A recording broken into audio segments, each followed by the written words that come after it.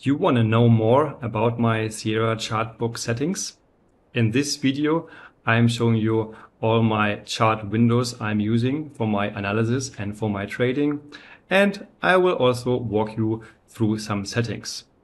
This video is more advanced, and for the people who are already familiar with trading, familiar with Sierra charts, and want to deep dive into this topic. Hello, my name is Philipp from enlupo.com, and let's get started and jump into Sierra chart. So when I open my Sierra chart here, first thing I see is first of all this trade service log and the message log. Well, this is only from Sierra chart, and we can minimize this. The third window you see here is the future contracts I'm mostly trading. Usually I only trade S&P 500, a mini contract, and here you can see also the volume, which is important to know because we want to trade the most liquid contract. The next thing I'm also looking at is time and sales, first of all here on the left side, and then here the depth of market on the right side. So time and sales is just a simple spreadsheet. You can see all the orders here coming in to this session. And here on the depth of market, you can also see like the transacted volume on the left side. So we have here the VWAP point of control from the volume, where the most volume was transacted. And then we can also see the current price levels. You can see here the spread is only one tick, even though we are in the early morning session. And of course, then you can see here the order book, the limit orders on the buy side and the limit orders on the sell side. And then always the transacted volume here printed at every single price level. So this depth of market is pretty interesting to see how many bids and orders are there on the sell and the buy side. But we have to know that these offers are only limit orders. So they are of course influenced by algorithms and other big market participants trying to push the price to one or the other direction. So these are not filled orders, and well, I don't care that much about these levels. By the way, all the things are based here on the depth of market.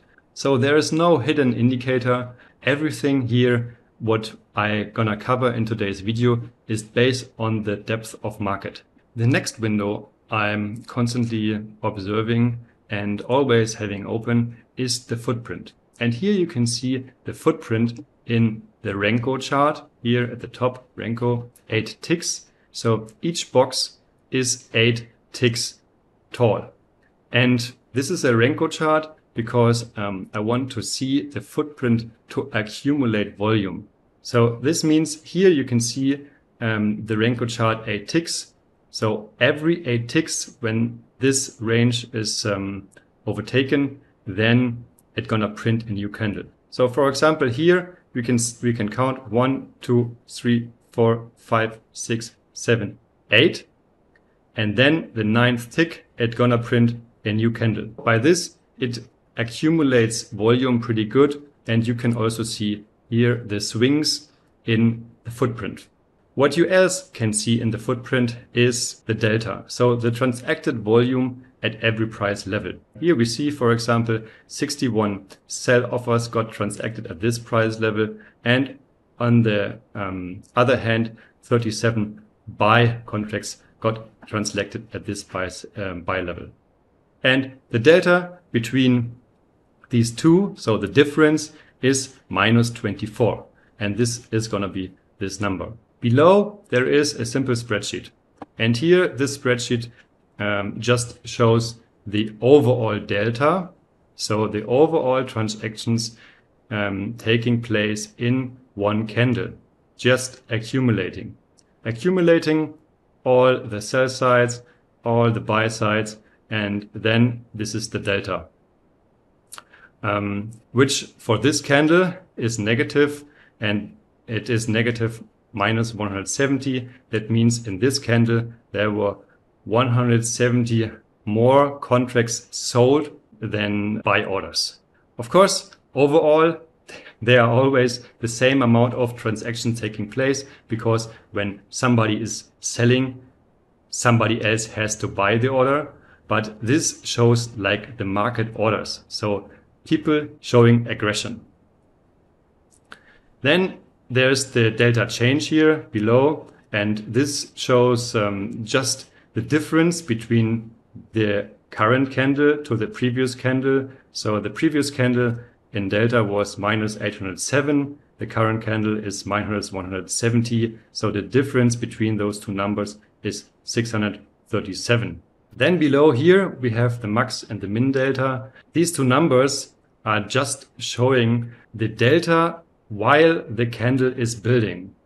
So first of all, the candle starts, for example, with 5 buy contracts. Then the max delta is 5 buy contracts. Second trades, for example, they sell 2 sell contracts. The overall data for the candle changes to 3 contracts. So then the min delta is 3. This just shows also like imbalances within one candle. So for example, here in this candle, there it shows both max delta and min delta was negative. So there were only sellers here in this candle. And then there is this delta percent here at the bottom, and it just shows all the sellers here in this market and all the buyers in this market, and building a percentage out of it. So this is a pretty useful tool, especially for day traders who are, or scalpers who are trading the intraday swings and want to read and to look behind the scenes and to see the real transactions of market participants. The third window I'm using is the chart. And this chart has like one main indicator in the middle, or one main line in the middle. It's not an indicator, it's the VWAP. It's called the volume weighted average price. And as the name said, this line is building up with weighting the volume and the transacted time. When the VWAP is flat, there are equal transactions taking place above the VWAP and below the VWAP.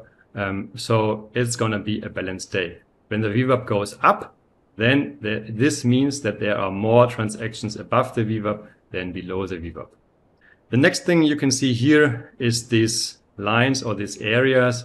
This is just standard deviation from the VWAP. Here on the right, you can see the volume profile from the current day. This volume profile, for example, shows the previous day, so yesterday, and here you can see the current day. So it's early morning session for the S&P 500. Not that many transactions already taken place. You can see here this very, very small volume profile, and also the VWAP here. It's just starting every day from the current price level where the market opens. Below here, you can see the cumulative delta. So cumulative delta, what does it mean? It means that for each candle, what we see here, there is also a cumulative delta candle. So let's zoom in a little bit. As mentioned here, you can see the cumulative delta. On the right side, there is the transacted volume, so only market orders here, which is 0. And so currently you can see that cumulative delta for today is negative. So there were more sellers on the market orders than buyers. And this means it accumulates all the transactions. And this means that if we see here a white candle, then for this individual candle, there were more buyers on the market side than sellers. If we see a red candle, then there were aggression on the sell side and more sellers. As mentioned already, I'm not using any minute-based charts or any time-related charts. This is the only chart I'm using, and this chart is volume-based. You can see this here at the top with this small number, volume-based. So here you can see 2000 volumes per candle. I know Also, some other traders, they like to trade S&P 500 with 5,000 transacted volume per candle. I prefer 2,000 because by this I can see a little bit more the swing highs and the swing lows. These chart settings, for example, you can find here under chart drawings, and then bar period. And here under bar period, you can find the volume per bar. So this is exactly what I want to have. And here the bar period from my point of view is 2,000 per bar. Of course, you can also change it to 5,000, apply it, and then it prints you the chart in 5,000 volume candles. So of course now we have less candles on this chart, and also here less candles on the cumulative delta. As you can see here, swing highs and swing lows are, of course they are there, but not that much in detail. That's why I like to use 2,000 volume per day. I can also change here to minute-based charts. So this is then the settings, days, minutes, seconds, milliseconds. And for example, the 5-minute based chart would be this settings 050 for a 5-minute based chart. But let's change back to volume and the 2000. The other thing what I also like to have here is this is not a standard candlestick chart. This is Heikin Ashi candlesticks. You can deep dive into this and read about what is the difference about Heikin Ashi compared to standard candlestick charts. I prefer this type of candles because this gives me a little bit more visualized information where the swing is going, not to grab a falling knife and not to enter too early in the market. The last thing, and probably the most important for building your hypothesis for the day and knowing in which direction you like to trade, is here market profile settings on daily charts. As mentioned in the previous video for support and resistance lines, I'm using here this market profile. So this is only US trading hours. And here you can see yesterday's candle or yesterday's chart, for example. Let's zoom in a little bit. And here you can see, for example, the last 2 trading days as a block market profile. There's also the possibility to print these as letters. I prefer the block. That's enough information for me. So here you can see the open price, then the point of control, where the most transactions took place during this session, then the closing price here, and then these lines. So first of all, the POC, this red line, and then 70% standard deviation, these 2 lines, where 70% of the transacted market time took place during US opening hours. And as mentioned already, I use this to define my composites, my hypothesis for the day, merge it with previous market profile. So for example, I would merge these 2 days. Market profile looks kind of okay. And for the upcoming day, this would be my contextual value area with the support line here at the level of 4,400 and the resistance at the top of 4,424. This market profile is, for example, one of the most important things because it gives you the context of the day. There is one important chart missing, and this is the trade execution window. So always here there is also this little trade execution window open, and here you can see I can define my targets.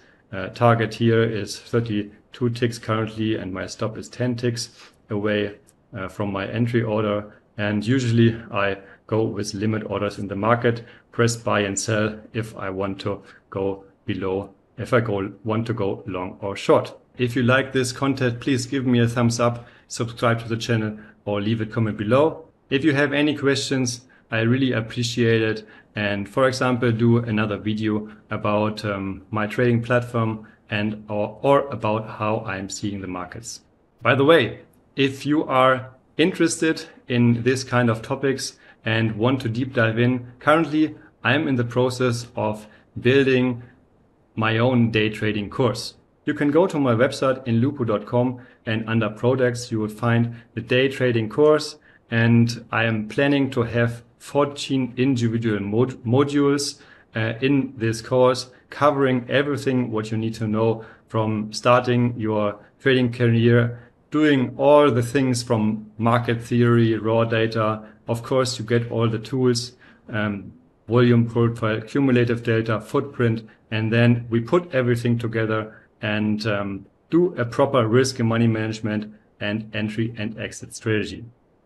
So if you are interested in this kind of course, there is currently an early bird prize for the first 5 people who are booking this course. I'm planning to have everything ready by the 1st of September, maybe end of August. And as mentioned, only the first bookings have this early bird price. Once everything is set up, then probably it's gonna be worth a little bit more. Check it out, and I'm really looking forward to teach you all my knowledge, show you all the tools in the videos, and of course we will also have live sessions where you can ask your questions directly to me. At the end, I wish you successful trading the markets. Always manage your risk. Stay tuned, and bye bye.